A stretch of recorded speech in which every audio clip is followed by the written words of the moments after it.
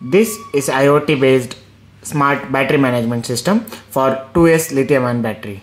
So here we have a web page where we can monitor voltage, current drawn and power and temperature and also fire detection. So we have LM35 temperature sensor and fire detection sensor and an OLED display. So if there is no internet also, it can show all the parameters in the display.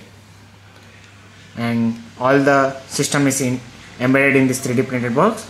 And here we have a charging port and an output port where we can connect the output devices. Let's check the alarm system by introducing fire to this one.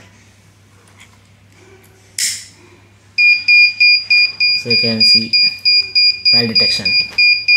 Let's check the temperature sensor working.